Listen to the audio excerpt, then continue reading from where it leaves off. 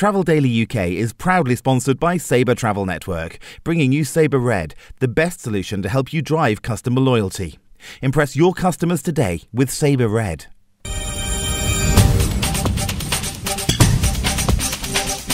Hello, this is Sally Andrews and welcome to the UK edition of TDTV. ABTA, British Airways and Virgin Atlantic have criticised today's introduction of an increase to airport passenger duty. Virgin Atlantic and ABTA have warned that the 55% rise in taxes will make long-haul travel unaffordable for customers. From today, passengers flying economy to Barbados, the West Indies, Aruba or Antigua will each pay an extra £75, while a family travelling to the US may pay an additional £240. British Airways has reported a 6-month operating profit of nearly £300 million, a significant improvement on its loss of more than £100 million for the same period last year. BA announced that it returned to profitability with profit before tax of £160 million.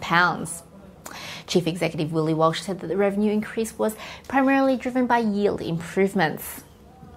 In other news, Sandals Resorts International has announced that it will pump £30 million into redeveloping its Sandals and Beaches resorts in Jamaica.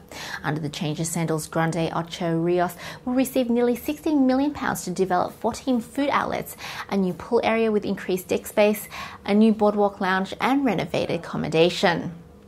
Meanwhile, Sandals White House European Village and Spa has already received a new look lobby area, restaurants and spa treatment rooms. Air France is to offer greater worldwide connectivity from Birmingham Airport following the increase of flights between the two cities. As part of the new relationship, Air France operations from Birmingham Airport to Paris Charles de Gaulle and Lyon will move from Terminal 1 to Terminal 2 from today. The joint venture with Flybe will not only bring Air France's gateway closer to the West Midlands, but Air France will increase its Paris frequencies in up to 6 flights every weekday. And finally, in today's news, the Jamaican Tourist Board has launched the world's first destination film in 3D.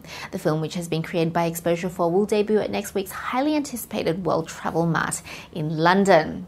Spending one day in the life of the Caribbean island state, the film showcases both Jamaica's traditions and its embracing of modern technology. Just make sure you don't forget to bring a pair of 3D glasses. And that's it for today. Thanks for joining us on the UK edition of TDTV. We'll see you again tomorrow.